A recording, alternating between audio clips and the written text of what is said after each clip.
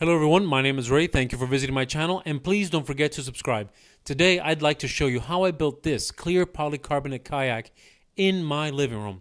First, I took a 4x8 sheet of polycarbonate and folded it lengthwise in several locations, as you can see in this image, about 3 inches apart. That was quite a tough order, so be prepared to do some work if you want to take on this project.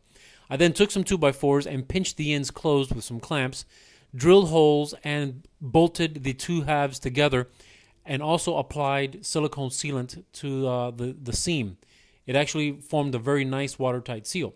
As you can see, the kayak actually wants to take shape if you built it this way. So I put in a 3-foot spreader board so I could measure to make my frame. I made the frame also out of 1x4s.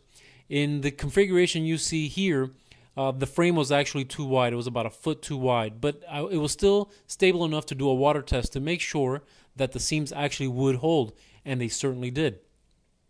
The next step was actually to make it usable. So I created another frame a rectangular frame that I put into the bottom of the hull and screwed in with stainless steel screws and washers and silicone sealant. You can see the frame there. It gives it quite an odd shape, but believe me, it does float and it is actually stable enough. You can see it was too wide, and there's an image here where my wife is paddling and is way too uncomfortable to actually use in this configuration, but definitely seaworthy. So the next step was to narrow it up. As you can see, me paddling here. The removal of about a foot of width made it actually usable. Let's see how my wife did on the lake.